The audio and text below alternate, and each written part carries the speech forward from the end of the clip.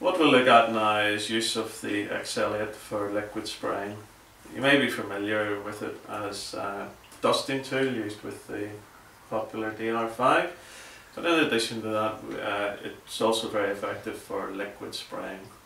Now when you get your XL8, it comes with two tubes, one with the main lance in and the second tube which is the expansion tube, which you can carry a separate tip, fully made up tip in. If you're going to liquid spray and do dusting with the one XL8, you'll need to carry a spare top section with all the workings and connection valve and a spare tubing kit, and also the liquid spraying nozzles. There's two different nozzles available. One is the flat fan nozzle, one is a standard cone nozzle. Both are adjustable. Now the method of attaching is again with another quick release valve similar to the one that's used here. This allows you to push the spray nozzle on to the top, and then this can be bent to whatever shape you want.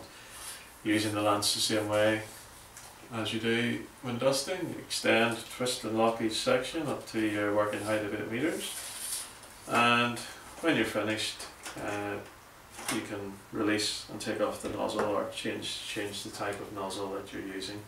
To revert back to dusting, then you swap over your top section, use your dusting tubing kit. In terms of liquid spraying, the kit is designed to fit the range of Berkmeyer liquid sprayers. It connects straight onto the trigger, and then the tubing kit is fed up through the lance. This is the REC, which is the automatic Berkmeyer liquid sprayer. It holds 15 litres. Will run on a battery power for approximately 8 hours or 200 litres, and it automatically pressurizes. You set the dial at the side to whatever you require, 4 bar, 5 bar, 6 bar, and it's a backpack, and off you go. You spray and it will spray out 15 litres, and then you can stop and refill, but there's no manual pumping up and down on this one. It's an automatic system.